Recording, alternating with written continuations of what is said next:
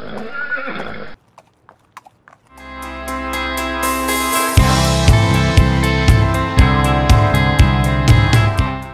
everyone, it's Lisa from budgetequestrian.com, and today I'm going to share with you how I made a wall saddle rack. So this is a saddle rack that you can mount on a wall and you can put your saddles on. I did this because I wanted to have a saddle rack that would hang up on the wall and it would take up less space than the saddle stands that I have in my tack room right now.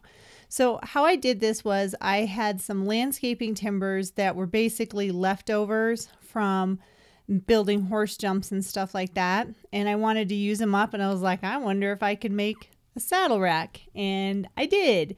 So I just took some landscaping timber remnants and I measured them off to 24 inches long because I wanted to make sure they were going to be long enough for my saddles. And then also if I had a Western saddle or something in the future, possibly, I wanted to make sure that it would, be long enough for that as well. So then I found some old remnant green carpeting. It looks like astro-turf. I had this left over from doing some horse jumps too. So I just took that and I wrapped it around the landscaping timbers. And on one end, I just kept it flush. And on the other end of it, I made it so that it was kind of like a Christmas present. So I took off some of the excess of the astro-turf carpet, whatever you want to call it.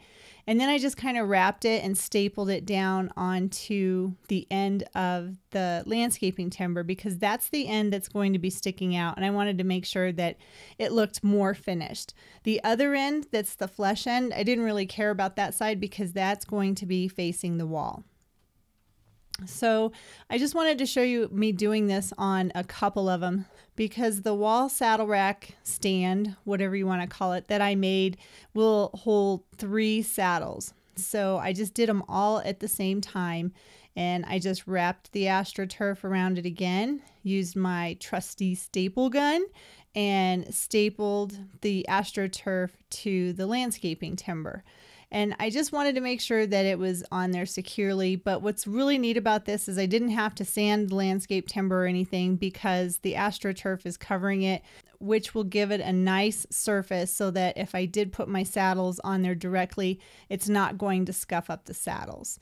And again, I'm just cutting off some of the excess and I'm going to wrap the end of the landscaping timber so it's going to be kind of more like a Christmas present, just again to give it a nice finished appearance so that it looks pretty when my saddles are sitting on their brand new saddle rack.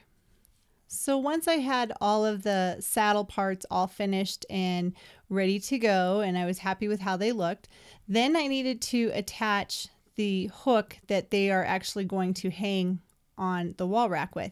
So what I did was I actually put the hook in the screw eye first because I want to make sure that these are going to rest flush against it and not like dangle down at all.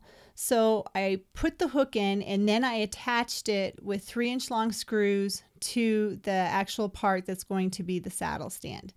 And I did this each time with each different saddle, I guess you would call it like the saddle stand part, just to make sure that it was perfect. This way I didn't have to add an extra piece of wood or anything to the end of the saddle part of it. And I just took some longer screws, screwed them in, and then they were ready to go. And the reason I like doing it like this is because if I don't have my saddles out there, I can actually take this part of the saddle rack and I can hang it down, as that one just fell down. But it makes it so I can either have it up for when it's in use or I can set it down. And this is what it will look like when it's done, sort of, because I want to stain it and make it look pretty. But the saddle stand actually turned out very nice. It's very secure and I was very proud of how this worked out. Not too shabby, not too bad. So once I was pretty sure it was going to work out, I kind of skipped a part here. I kind of did this a little bit backwards. But what I did was I got a 2x4 piece of wood and I measured off 6 feet. And I wanted to show you that you don't have to have like the fancy, radial arm saw like I have. I actually just used a jigsaw just to cut the 2x4 piece of lumber down to the size I wanted it to be. And again, it's a 6-foot long piece of lumber. So then I wasn't sure if the screw eyes were going to be too long and would actually go through the 2x4. So I had an extra piece of picket fence and I just attached that to the back side of the 2x4. And again, you're not going to see that. That side's going to be against the wall, and it actually makes it a little bit sturdier. And it will also make it so that the screw eyes will not be sticking out through the back of the 2x4. And I didn't have a drill, and I just happened to have my husband's brad nailer on the air compressor, so I just used that to attach the picket fence piece of wood to the 2x4 piece of wood. It made it go really fast, and it was very nice, much easier than screwing it on. So once I got that done, then one of the most important parts I think about this is to make sure that the 2x4 lumber is sanded smooth and looks nice. And the reason I wanted to make sure it looks nice is I'm actually going to stain this wood. So I want to make it as pretty as I can. And it's not too hard to sand a 2x4 piece of lumber. So I took my time and made sure I did a really good job of sanding it. Getting all the corners all rounded and making sure there's no splinters, no rough edges on the wood at all. I wanted it to look really nice because this is going to go in my tack room and hopefully just sit there forever and be beautiful. So that's why I took the time, and to make it look nice, it maybe took 5 extra minutes to do that. Once I had it all sanded, this is where I'm going to actually attach the screw eyes. And again, my piece of lumber was 6 foot long, so I put a screw eye at the 2-foot mark, 4-foot mark, and 6-foot mark. I'm not really sure if I'm going to keep it that tall. It wasn't that hard to reach up to, but I'm not sure yet. I guess we'll see in the future when I actually hang it up. So once I marked it off, then I pre-drilled holes for the screw eyes to go into.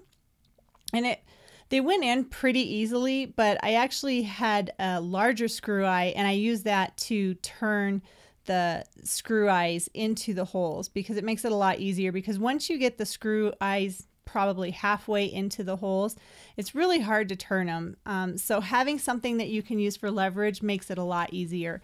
And you could use a screwdriver or whatever you happen to have. I just happened to have a larger screw eye, so it made it really easy and fast to get these little guys bolted down in there. And after I had the screw eyes in and it's all sanded and basically ready to go, I took some polystyrene stain, which is the same color that, as you can see in the back, I have some bridle racks that are drying, but I polystained this with a dark stain. This is the color I wanted it to be in my tack room. So all of the stuff that I used for this, it was remnants. It was stuff that I had lying around. I basically had to pay for the screw eyes and the hooks that I used to create the saddle stands themselves. It was very, very inexpensive. And the hooks that I used to create the saddle stands, they're rope hooks, and they're kind of like at an angle. So it's like a hook. You can get the U ones, but the U ones cost about $4 a piece. The ones that are more like the angle, those were only $2.10 a piece, and they work just as well as the U hooks for the saddle stand. Once it was all dry, then I had to test it out and see how it would actually work. So I attached it to my front porch with some wire, and then I put the saddle stands themselves in to see how they would hold up. They were fine.